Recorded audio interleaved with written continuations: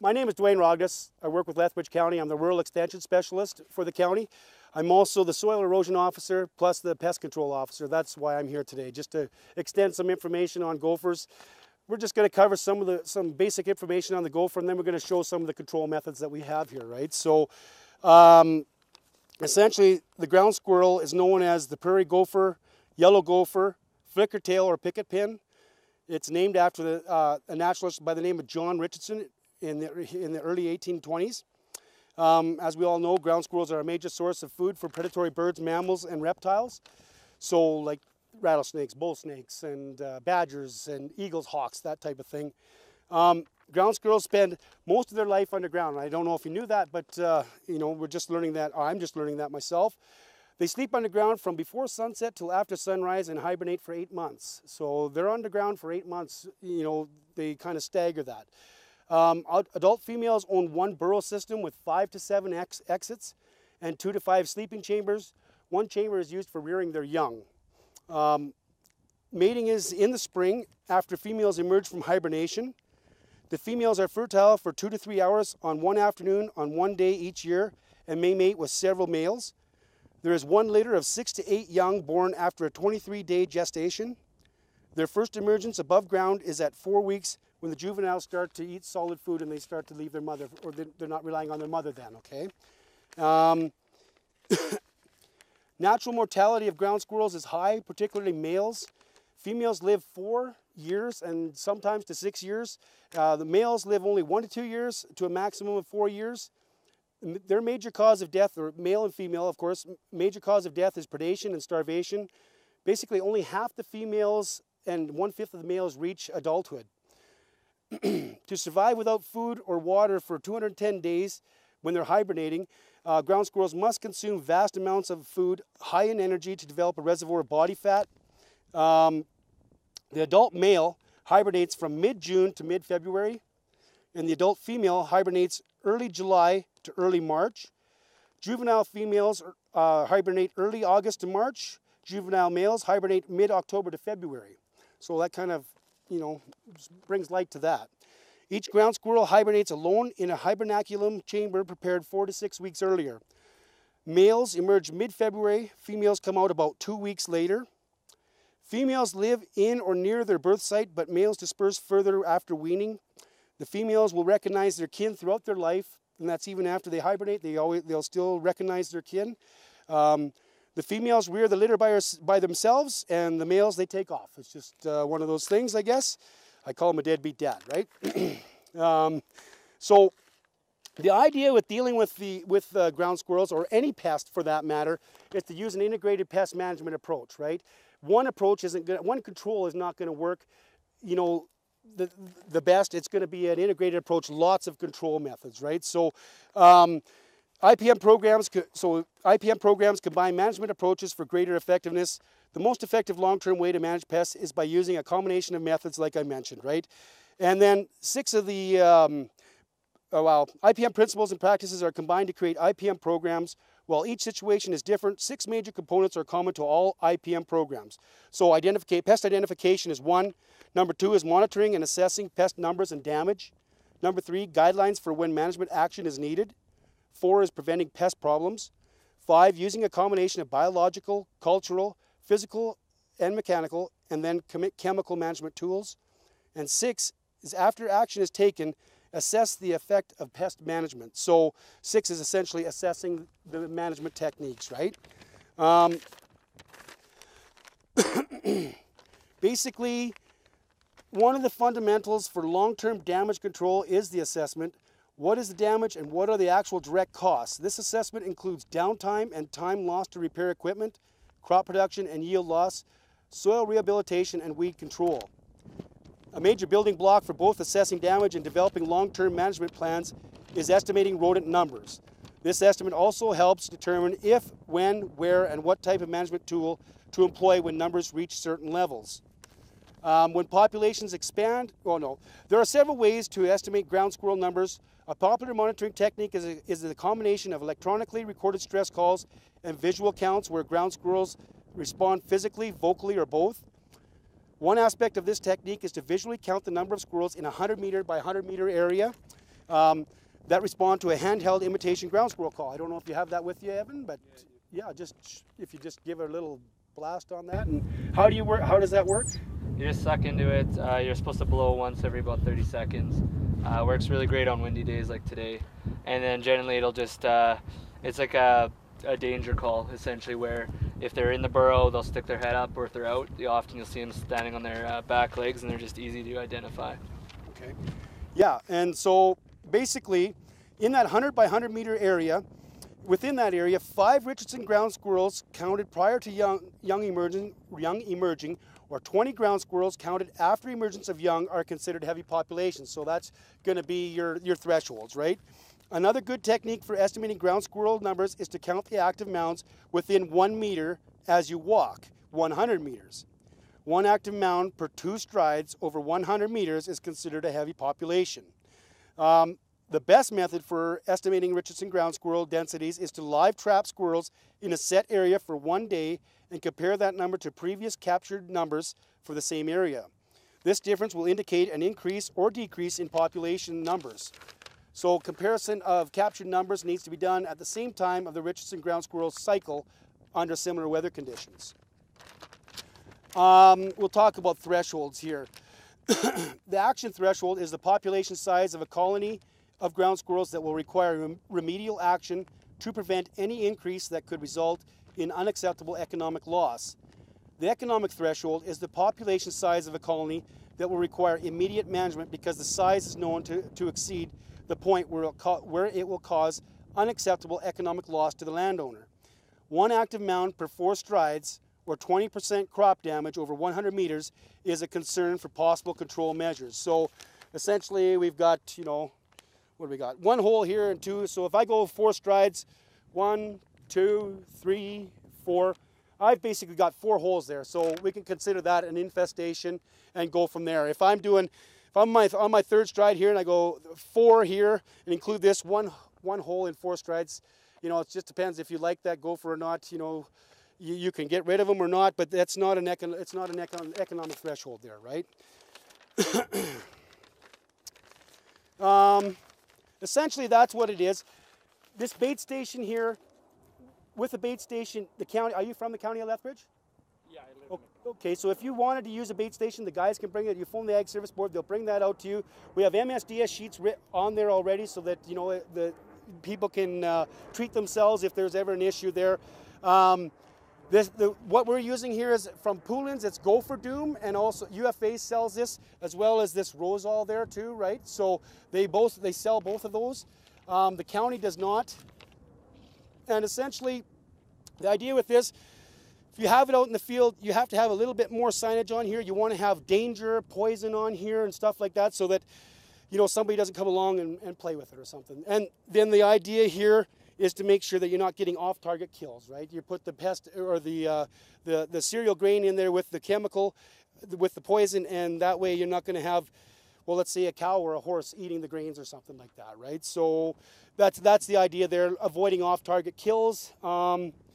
We could go on about that kind of thing, and we could talk about how much you put down there, but basically it's all written down on the instructions, so I'm just going to skip by that, and then just mention that I think, once you've got your thresholds established, so if you have an economic threshold, you want to deal with it, now's the time to consider the various control methods available. So cultural, we touched briefly on that. So disking and plowing an area, that'll keep them away a bit because they don't want to keep digging their holes. Tall vegetation we mentioned too, that they're scared to be, if they can't see, they're scared, right? Biological, so that's using mammalian, avian, reptilian predators. We mentioned this. Chemical is toxicants and anticoagulants.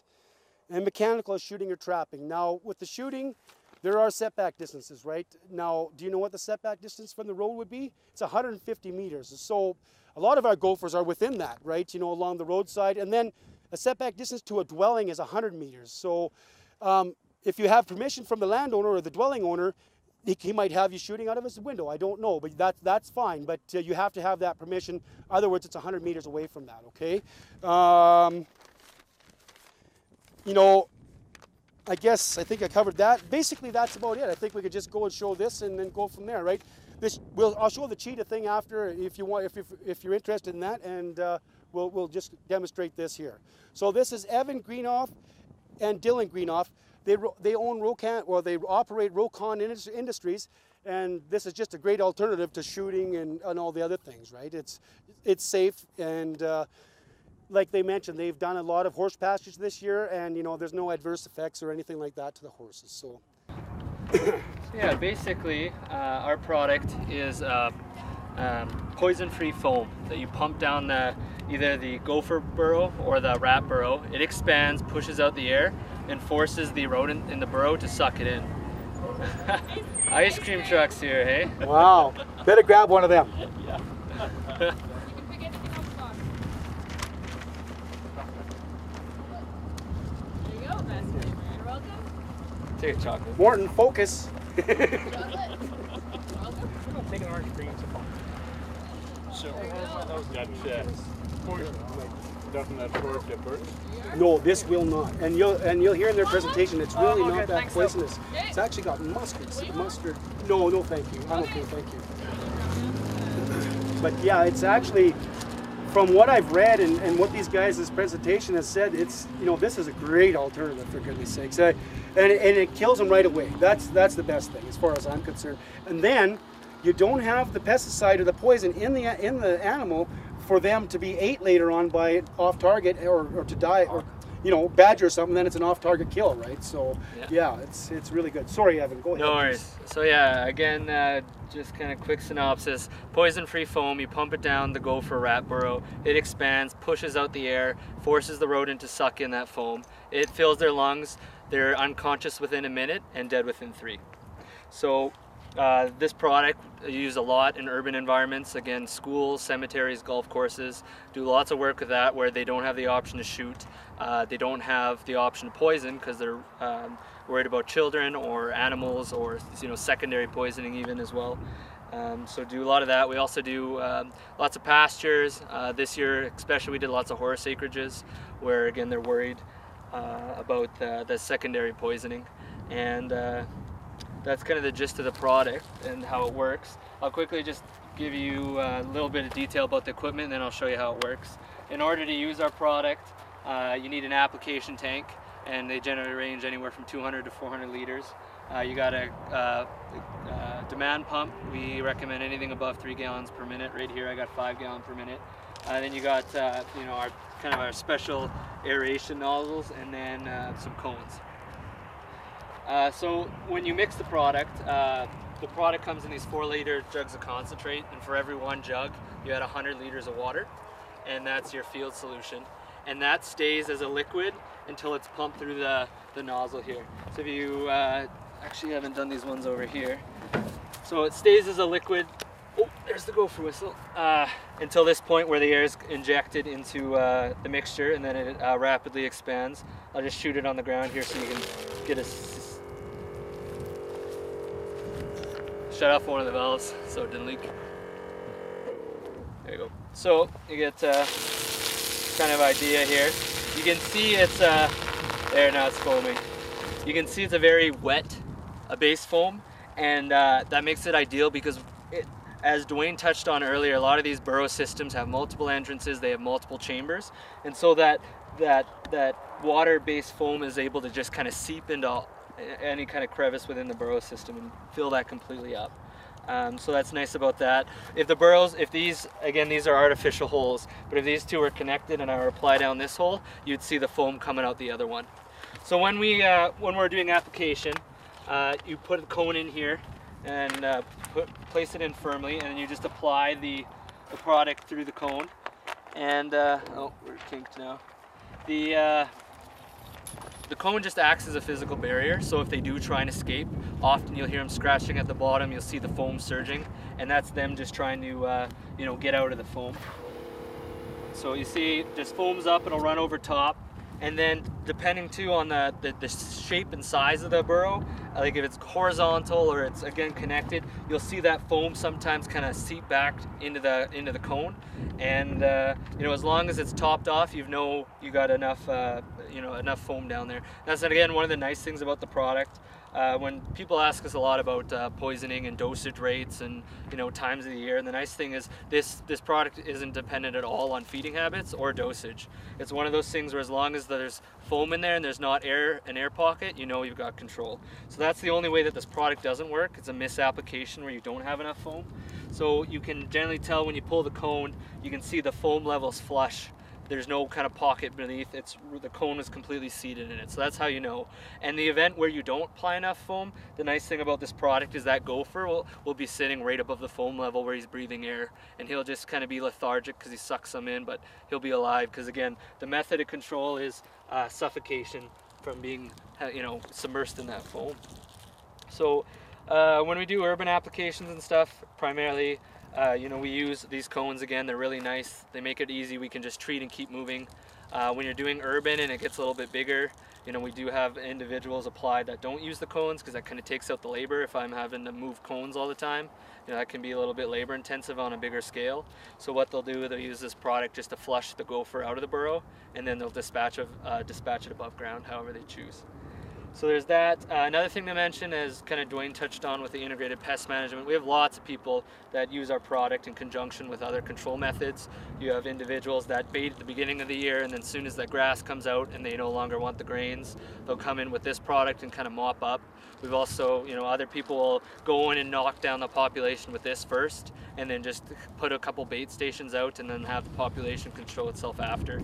So this works really well. It's in conjunction with other methods of control. It's another tool in your toolbox kind of deal. So. And Evan, can you just touch on the active ingredients there too? Yeah, for sure. So there's two active ingredients in this product. The one is this patented foam. It's just a foaming agent that, again, is doing what you see there. And the other main ingredient is food grade mustard powder. Literally stuff you make mustard that you put on your hot dogs with. And that's just in there so that gets suspended in the foam. Actually, if you are interested, you can kind of see here there's some of this particulate left. And what that does is that's suspended in the foam, and that when it sucks in, it goes into their lungs and just plugs up their alveoli where that oxygen exchange happens, and it's just an added layer of protection to make sure that when they get knocked out, that they stay knocked out and ultimately die. So we treated this whole 10 minutes, half an hour ago, and you can already see it disappears. So within 12 hours, you'll have no sign of the product being used. So, we can go into schoolyards and stuff and do an overnight job, and the very next day the kids can be on the playground and there's no worry. I think you mentioned before that there was a dog that got his nose in there and he come out and he was no adverse effects or nothing. Nothing at all. Yeah, it's one of those things. Again, the method of control is being submersed in the foam to the point where it fills your lungs, and you're held in that state for a period of time. So, it's in that instance with the guy's dog, it was just a short period of time. Yeah, it got in his lungs, he choked a bit, but he's completely fine. So it's just a matter of choke, open. So the idea is to let it run for 10 seconds to warm up here. Actually, I'm sorry, that's 30 seconds to warm up, and then you put it in the hole for 10 seconds, and that's all you have to have in there. If you start revving it up high idle, before that 30 seconds, you blow bearings on it, I guess. So it's really finished. $1,200 out of the US, I guess. So we'll let go it up, and see if we can see it here.